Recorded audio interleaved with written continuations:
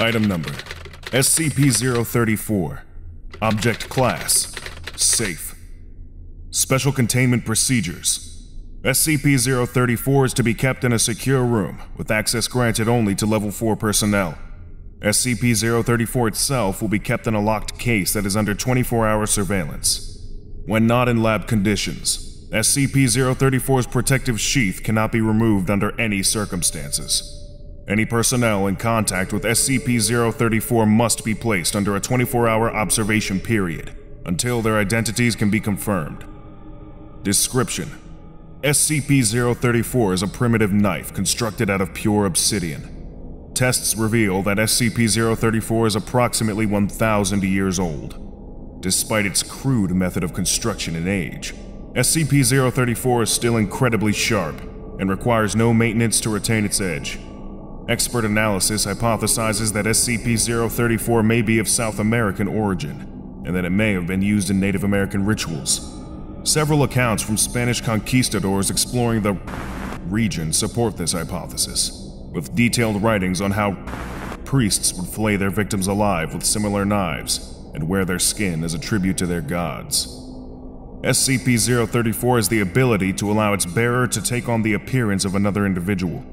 If SCP-034 is used to cut a piece of flesh from a living individual, and that piece of flesh is placed against the skin of another individual, the second individual would take on not only the appearance, but all physical characteristics of the first individual. Testing has shown that the minimum amount of skin required can be as little as 1 square centimeter. However, testing has also revealed that the amount of time the transformation lasts is directly proportional to the amount of flesh used. The ratio of time the transformation lasts to flesh used has been measured at approximately 1 hour for every square centimeter used. Once the time limit is passed, the affected individual will revert to their original form. Analysis of SCP-034's ability shows that its method of mimicking another individual is nearly flawless. Not only does SCP-034 change its bearer's physical appearance, but their actual physical attributes as well, including height, weight, muscle mass, bone density, hair growth, eyesight, strength, physical medical conditions, and even DNA. The only physical traits that are not carried over in the transformation process are wounds caused by SCP-034 itself. Subjects still retain their original personality and memories while transformed.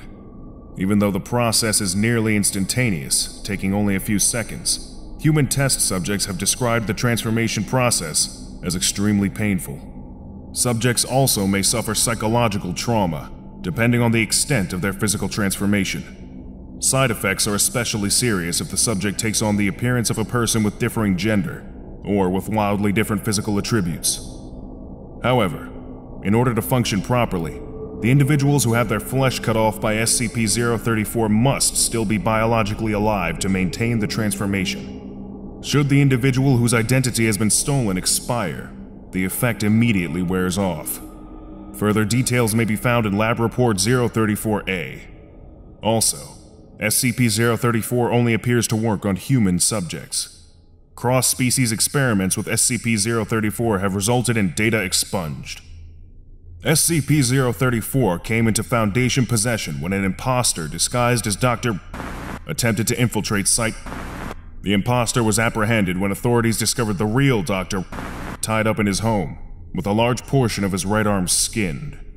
Further details may be found in Post-Interrogation Report 2211.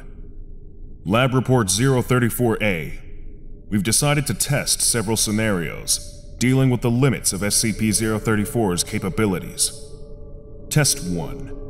Sample taken from deceased human cadaver and applied to subject D-452. There is no observable effect. Test 2. Sample taken from D-532 and applied to D-452. D-452 successfully mimics D-532's appearance. Upon termination of D-532, D-452 immediately reverts back to original form. Test 3. Sample taken from D-433 while under a medically induced coma and applied to subject D-452. D-452 successfully mimics D-433's appearance and manages to maintain the transformation and consciousness. Test 4. Sample taken from a brain-dead medical patient who suffered a massive brain hemorrhage and applied to D452. D452 successfully mimics the patient's appearance, but immediately loses consciousness upon transformation. D452 does not regain consciousness until the transformation period expires. D452 retains no memory of the event. Test 5. Sample taken from D625, who suffered a broken arm due to a confrontation with security staff. D452 successfully mimics D625's appearance, including the broken arm. D452's broken arm is remended when the transformation period expires. Test 6. Sample taken from a terminally ill medical patient and applied to D452. The patient's terminal illness was caused by an inherent genetic defect. D452 successfully mimics the patient's appearance, as well as the patient's illness. Both the terminally ill patient and D452 expire at the same time, after which D452 reverts back to original form. Test 7. Sample taken from a chimpanzee and applied to D466. D466 experiences rapid growth of hair across their entire body. There are otherwise no other significant physical or physiological changes. Body hair disappears when the transformation period expires. Test 8. Sample taken from an Atlantic salmon and applied to D466. There is no observable effect. Test 9. Under O5 authorization, a sample taken from SCP is applied to D466. D466 exhibits extremely adverse reaction upon transformation and data expunged, resulting in significant damage to testing environment, multiple injuries among test and security staff, and the death of D466. Testing of anomalous humanoids with SCP-034 is suspended indefinitely. Post-interrogation report 2211. As per standard operating procedure, we first attempted to interrogate the prisoner via non-violent and non-invasive means. However, when such methods proved ineffective, we began to implement conventional interrogation techniques. While partially successful, we deemed it necessary to use SCP, and SCP. We managed to learn the following facts. The prisoner had extensive knowledge on the existence of the Foundation and its inner workings. The prisoner had extensive knowledge on other SCP-related agencies and groups. The prisoner was not acting under any official capacity from any government agency. The prisoner obtained SCP-034 and instructions on its operation from an unknown benefactor. The prisoner was given very specific instructions to infiltrate Site and maintain his position until further notice. The prisoner had enough samples of Dr. to stay within sight for days. Regrettably, the prisoner did not survive interrogation. Agent Item Number SCP-044. Object Class Safe. Special Containment Procedures. A constant stream of hydrogen ions, unbound oxygen atoms, and other trace-free radicals emanate from the muzzle of SCP-044 at all times. Because of this, the docking stations of SCP-044 are to be well ventilated to keep dangerous gases and moisture from accumulating. Muzzle coverings are to be fitted at all times to keep birds and small animals from investigating the large open barrel of SCP-044.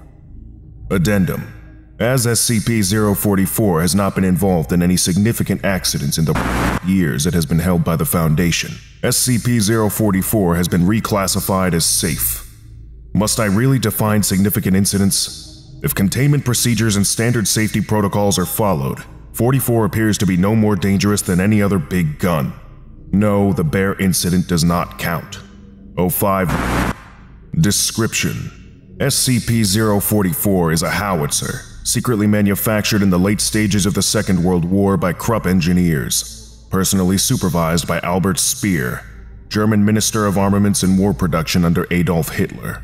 SCP-044 is unique, not only because of its size, 251,000 kilograms, or 251 metric tons, but also because it fires unconventional artillery using an atypical delivery method. Rather than having a breech for loading shells, the rear of the barrel is configured into a massive air compression chamber. Any object or pile of objects that fit may be loaded into SCP-044's muzzle to be used as ammunition. Because of its size, SCP-044 must remain rail-mounted and requires 2 freight locomotives to move. Researchers believe that SCP-044 weakens molecular and atomic bonds in any material loaded into its muzzle. However, the method by which SCP-044 affects molecular bonds is not known, due primarily to the numerous complex mechanisms that compose the housing and workings of SCP-044.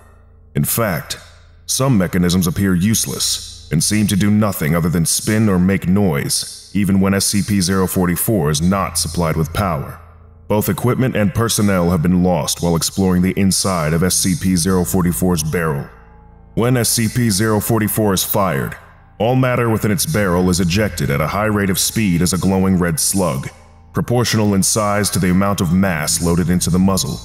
Upon striking a solid object or the ground, the slug explodes with a yield proportional to the mass of the original ammunition, at no less than a 1% mass-to-energy conversion rate. The yield will also increase somewhat the longer the slug remains in the barrel. The greatest known yield was achieved when the administrator's 8,900 kilogram or 19,500 pound personal diesel pickup truck was loaded in its entirety into the muzzle of SCP-044 and fired in the pictured experiment. Item number: SCP-117. Object Class: Safe. Special Containment Procedures: SCP-117 is to be kept in the small leather pouch it was found in, unless in use or in current study. Any personnel deemed mentally fit may enter the containment cell of the SCP, though if they are suspected to be trying to remove the SCP without permission, they are to be searched, and if that is the case, they are to be reprimanded. The door to the containment cell should remain locked, and a guard posted only when the object is in use. Description: the item appears to be a regular multi-tool of unknown make and brand, found in Florida. At first glance, only the normal tools are found: screwdriver, knife, can opener, etc. But if the user is faced with a task, regardless of what tool the subject intends to pull out and use, a tool perfectly fitted for the job will take its place, regardless of spatial quantities that are being broken by the tool. All other tools always seem to be present, though, after the task is completed and the tool closed, unless faced with a task requiring that tool again, the tool cannot be found on the tool again. Addendum: Document number 117-A. Effects of usage. After countless uses and testing with the SCP, it has been discovered to cause harm and possibly death to the user by means of absorbing iron, copper, calcium, and zinc from the user's body as long as the user is touching the device.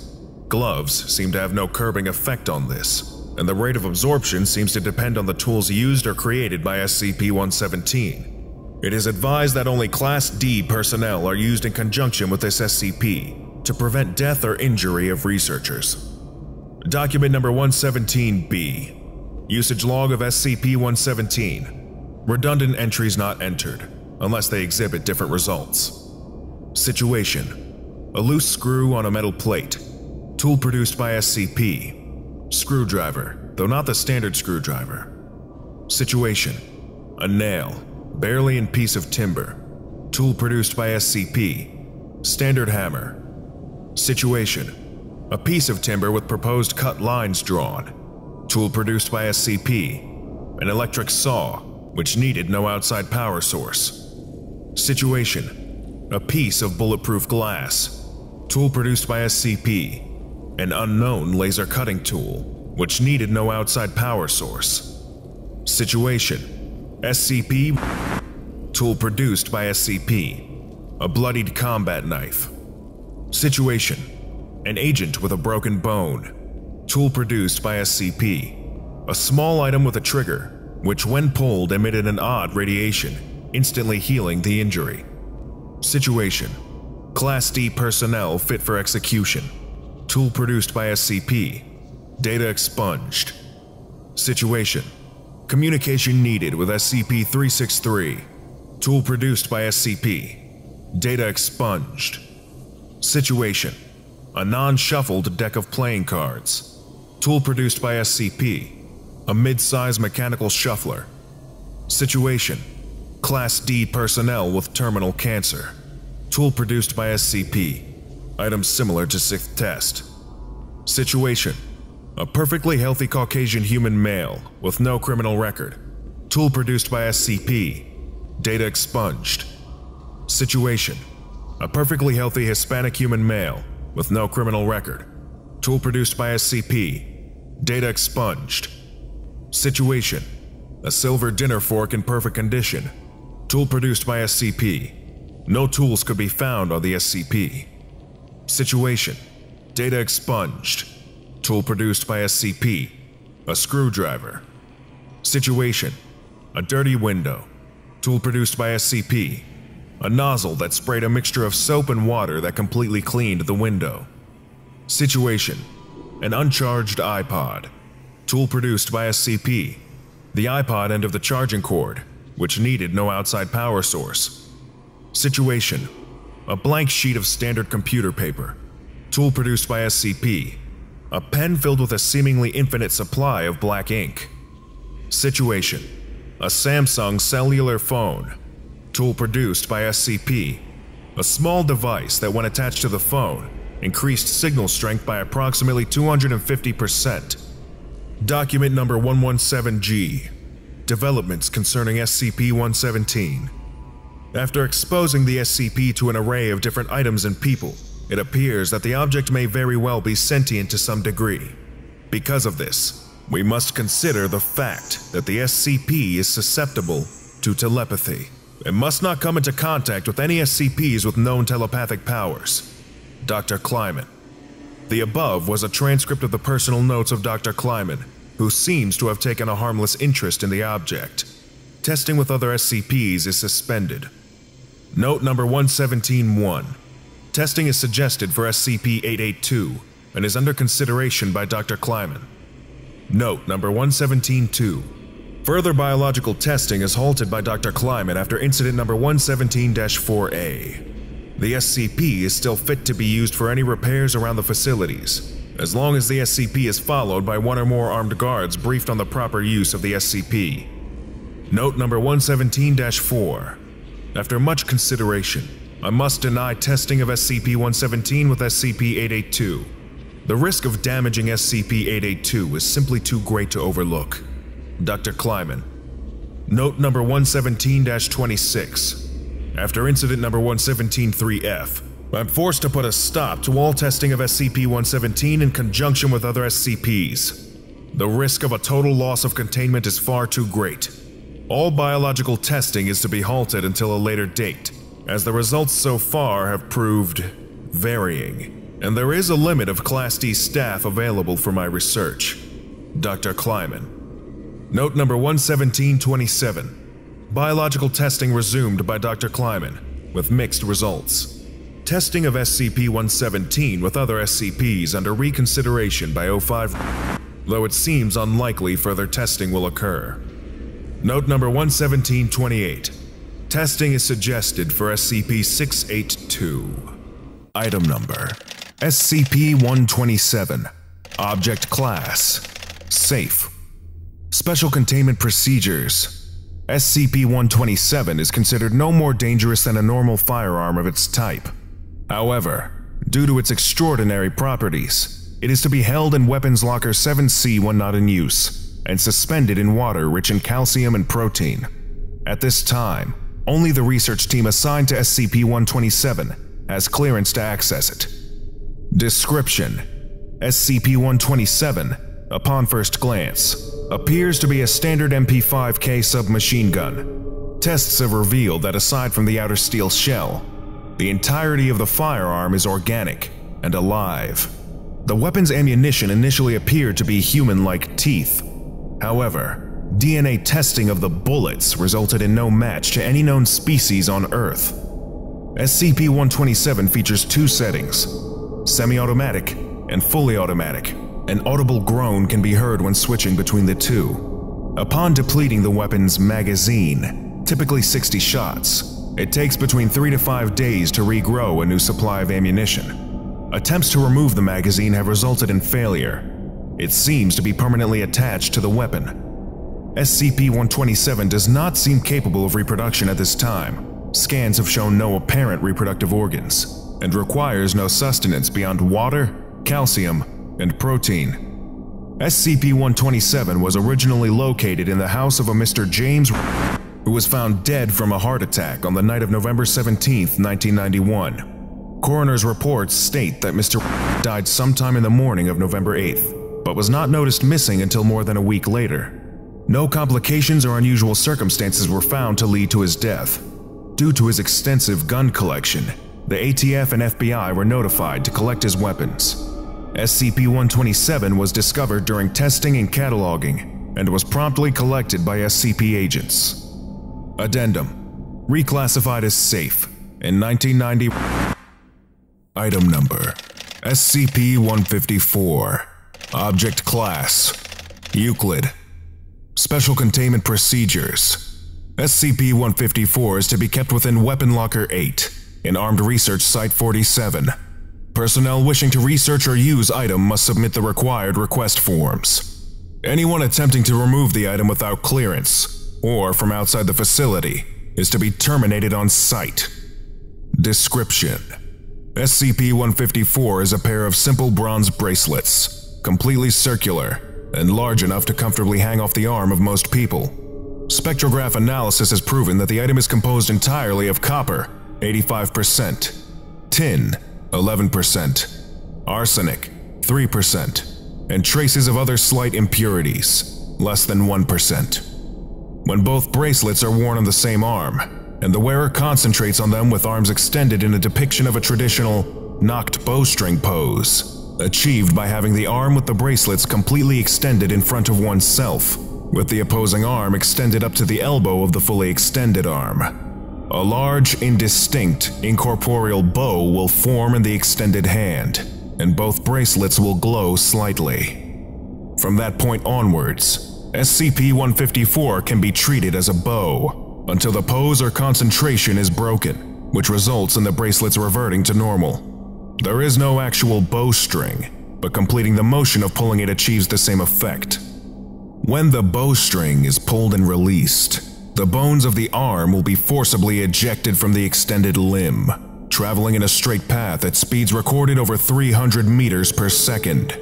The missing bones and resulting damage to the arm are quickly regenerated, and the weapon is capable of being fired again within minutes.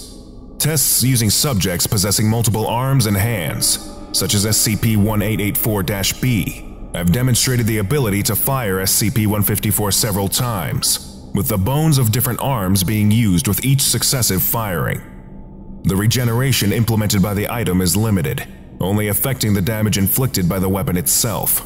This regeneration seems to be an automatic action, and will continue in almost all situations. Both firing the weapon and the resulting regeneration are understandably painful, and participants which have used the item once are generally disinclined to repeat usage. However, there have been found to be some occasional abnormalities regarding the regeneration. Most often this manifests simply as minor mutations of the original subject, such as changes in size, pigmentation, and structure of the original organelles. These are an uncommon occurrence, capable of happening during any use of the weapon, though generally tend to occur during repeat usage. There are more drastic abnormalities, though these are much rarer, and coincide with highly frequent use. These mutations can range from anything such as the growth of extra joints and digits in the affected arm, to a complete change of the chemical or physical structure of the limb. One test subject unknowingly had the bone matter within his arm converted into an unstable explosive compound, only discovering the fact when it detonated, causing 2 fatalities and 3 casualties. Another had the entire bone and musculature structure morphed into fully functional serpentine physiology. Item Number: SCP-186. Object Class: Euclid. Special Containment Procedures: the site of SCP-186, comprising an approximately 300 km² area, is to be closed to the public under the auspices of a habitat restoration initiative for the European bison. An automated security perimeter is to be established. monitored by staff at Remote Site 355. Security personnel must patrol SCP-186 every 2 weeks. Any anomalous phenomena observed within the security perimeter must be documented and reported to the research director. All known primary sources documenting the events of SCP-186 have been secured by the Foundation. These materials are to be stored in the Site-23 archives. Due to the age of the materials and the potential for deterioration, all access to these documents must be approved by the Site-23 archivist and handled per their instructions. All instances of SCP-186-1 are to be secured in the munitions wing of Site-23. Description: SCP-186 is the site of an unrecorded military engagement occurring from 7/24/1917 to 8/13/1917 between elements of the Imperial German Army and forces of the Russian Provisional Government as part of the larger conflict of World War I and the continuing effects resulting from its aftermath. This conflict came to be known to its participants as the Battle of Husiatyn Woods in surviving accounts. In July of 1917, an armed engagement between a detachment of approximately 500 German soldiers and the remnants of a Russian division scattered during the German counterattack to the Kerensky Offensive took place at the location of SCP-186. The forces met in heavily forested terrain outside the town of Husiatyn in what is currently Ternopil Oblast, Ukraine. On both sides of the conflict, combatants deployed anomalous weaponry, utilizing technology that is yet to be duplicated or understood at present. This battle eventually resulted in the deaths or permanent incapacitation of all forces involved, and approximately 300 civilians in its general vicinity. SCP-186-1 consists of recovered weaponry dating from the initial containment of SCP-186 in 1917, and includes the following: a highly modified weapon resembling the Skoda M1909 machine gun, capable of causing extremely rapid tumor-like growths to appear within the body of any organism larger than a common lab rat. Mortar shells, specially designed to be fired from a Mortier de 58mm Type 2, containing a gas that causes animal cells to become unable to cease life function. Concertina wire, coated with an unknown hallucinogenic compound that permanently affects human test subjects upon entering the bloodstream. Remnants of an unknown incendiary device, believed to have been detonated at the close of the conflict, accounting for what is estimated to be 34% of total casualties. British Empire Issue No. 27 type grenades, containing a gas capable of passing through all tested gas mask filtration systems and causing humans to constantly experience the sensation of being on fire. 8x50mm rimmed French rifle cartridges, containing powdered human bone instead of gunpowder. Purpose unknown. Historical records indicate that the German detachment involved in the Battle of Husiatyn Woods, at the behest of a Hungarian military advisor named Matthias Nemes, specifically pursued the group of Russian forces in retreat, which at the time included French scientist Dr. Jean Durand. Based on documents of the era since suppressed by the Foundation, it is believed that these two individuals are responsible for the development and limited manufacture of SCP-186-1 and had attached themselves to opposing sides of the Eastern Front for the express purpose of deployment of these weapons in a combat setting. Research Log 186-7. Notable anomalies documented at SCP-186. 04-11-1923. A 3-kilometer squared area in the southwestern portion of SCP-186 experiences a spontaneous die-off of trees. Decomposition occurs on an extremely accelerated timescale, and area is completely cleared of trees and other plant life within 2 weeks. 01-13-1927. Despite temperatures consistently at -15 degrees Celsius, no snow is visible throughout central portion of site. Temperatures measured at site are consistent with surroundings. 09-02-1932.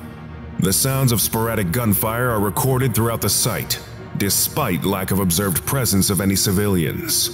Sounds persist for 3 days. 05-30-1936. Agents Chekhov and fail to return from routine patrol of SCP-186.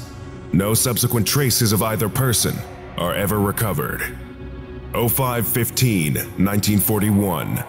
Acting in accordance with intelligence sources embedded in the Third Reich, Foundation personnel evacuate SCP-186 in advance of Operation Barbarossa.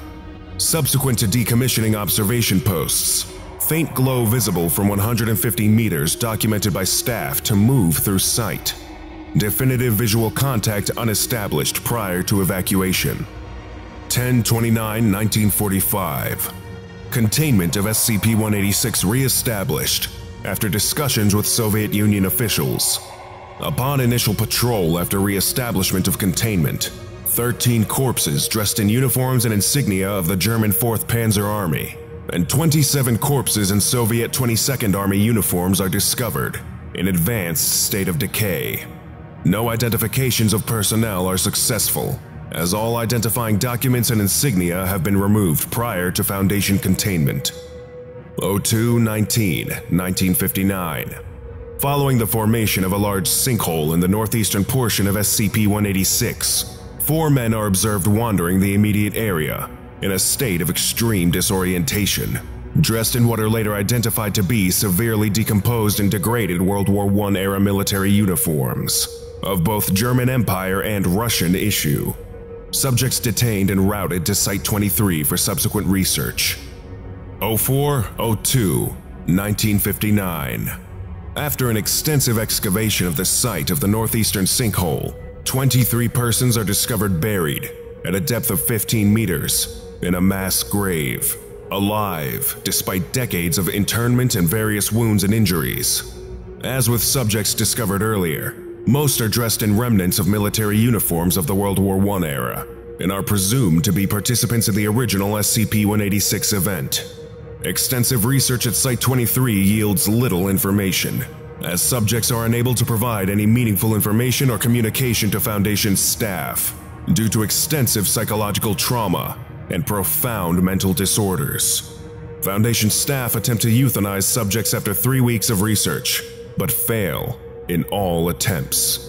Subjects subsequently tranquilized, anesthetized, and incinerated. 07-29-1962. Prior to upgrades to containment facilities, security perimeter of SCP-186 found to be almost 85 meters longer than originally documented. Inquiry later rules out clerical error as source of discrepancy. 12-13-1975. Localized weather phenomena documented as occurring entirely and exclusively within SCP-186. These include sustained winds up to 120 kilometers per hour, 20 centimeters of rainfall, and temperatures temporarily reaching 48 degrees Celsius. 08-12-1987. Packs of wolves, numbering an estimated 200 total individuals, travel to SCP-186, mass at a point in the central region of the site, and immediately disperse. 03-03-2009. A stand of 3 spruce trees is observed in the southwestern deforested area, the first documented plant life since the 1923 event. Estimated age of trees is 50 years. Transcripts of selected SCP-186 documents. Document 186-3. A flyer advertising a May 1911 lecture given by Dr. Durand to the Royal Institute of Chemistry. To End All Wars. A presentation by visiting scholar Dr. Jean Durand, formerly of the Académie des Sciences, on the promise of modern science to create weapons of such terrible deterrent power so as to render future wars obsolete.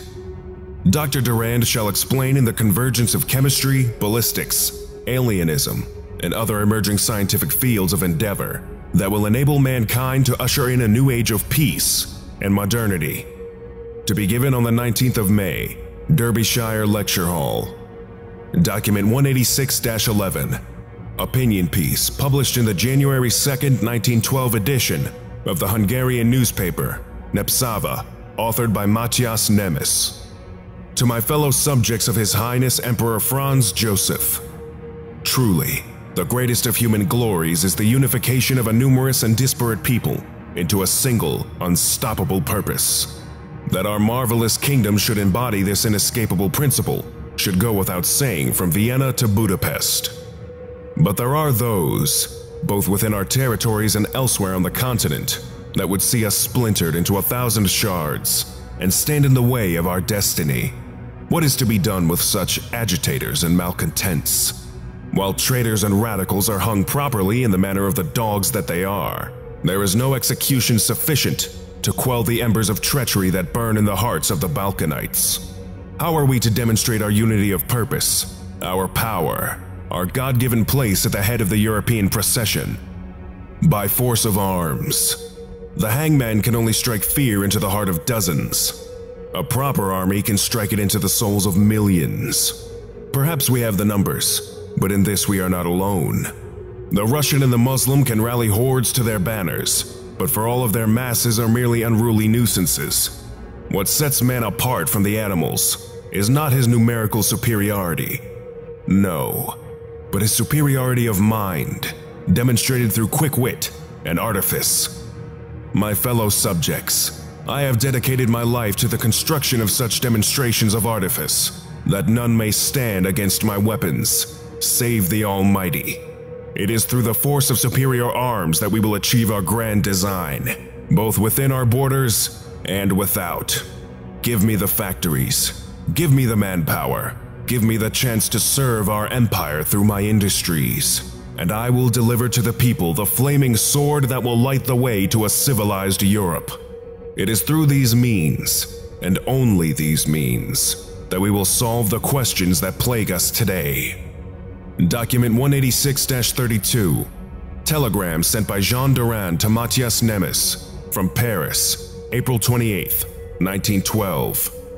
Have considered your proposal. Must decline.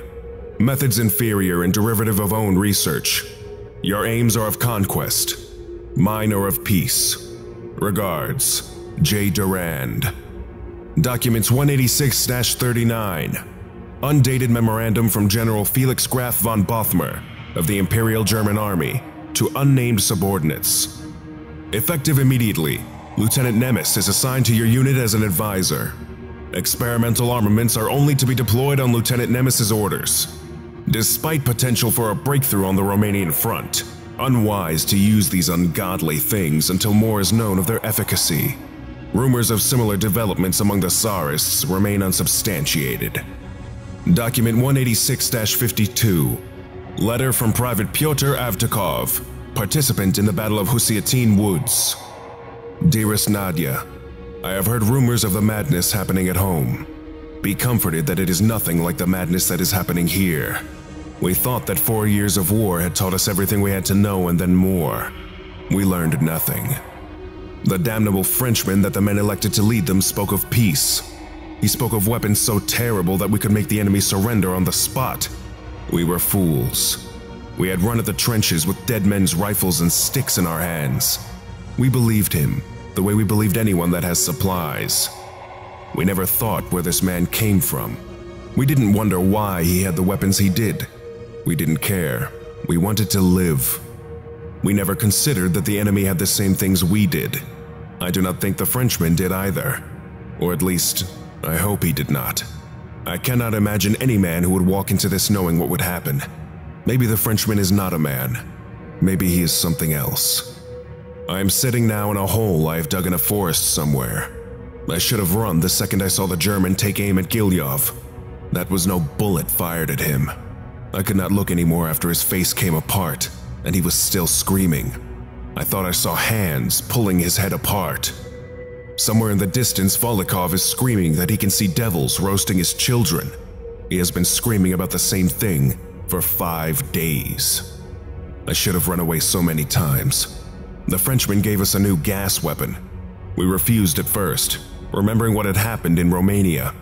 But he promised us that this was different, that this would put our enemies down without harming them.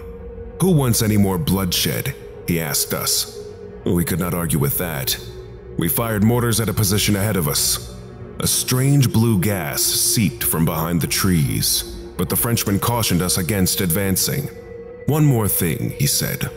He took one of our rifles, and taking aim, took a single shot. Before we could ask what a scientist could know of shooting, we heard a scream. He had hit one of the Germans. He handed me a pair of field glasses. "Take a look," he said. I saw the German missing half of his head, still screaming. I have seen everything in this war, but I have never seen faces like those of that German's fellows as they watched their comrade. The Frenchman, in his terrible, calm voice, explained that his shot had to have destroyed at least a quarter of the soldier's brain tissue. Enough to cause instant death, he said. But watch. I kept watching through the field glasses. The German didn't stop screaming. At least 10 minutes I watched, unable to move away. The Frenchman smiled. He smiled at this scene.